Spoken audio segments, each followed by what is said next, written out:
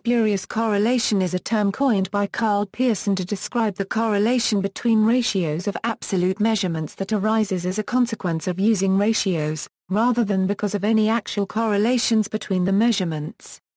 The phenomenon of spurious correlation is one of the main motives for the field of compositional data analysis, which deals with the analysis of variables that carry only relative information, such as proportions, percentages and parts per million. Pearson's definition of spurious correlation is distinct from misconceptions about correlation and causality, or the term spurious relationship. Illustration of spurious correlation. Pearson states a simple example of spurious correlation. Select three numbers within certain ranges at random, say x, y, z. These will be pair and pair uncorrelated. Form the proper fractions x, y and z y for each triplet, and correlation will be found between these indices. The upper scatter plot on the right illustrates this example using 500 observations of x, y, and z. Variables x, y and z are drawn from normal distributions with means 10, 10 and 30, respectively, and standard deviation 10, that is. Even though x, y, and z are statistically independent, the ratios xz and yz have a sample correlation of 0.53. This is because of the common divisor and can be better understood if we color the points in the scatter plot by the z value.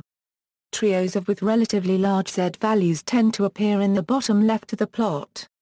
Trios with relatively small z values tend to appear in the top right. Approximate amount of spurious correlation. Pearson derived an approximation of the correlation that would be observed between two indices, that is, ratios of the absolute measurements. Where is the coefficient of variation of, and the Pearson correlation between and?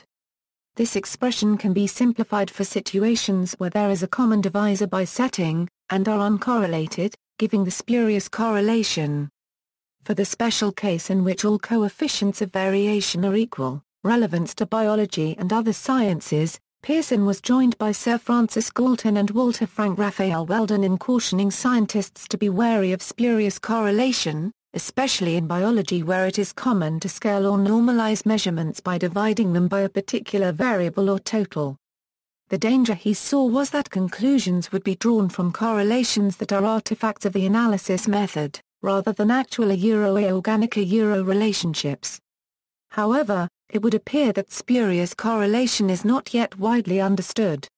In 1986, John Aitchison, who pioneered the log ratio approach to compositional data analysis, wrote, "It seems surprising that the warnings of three such eminent statistician scientists as Pearson, Galton and Weldon should have largely gone unheeded for so long. Even today uncritical applications of inappropriate statistical methods to compositional data with consequent dubious inferences are regularly reported.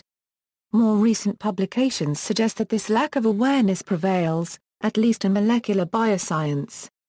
References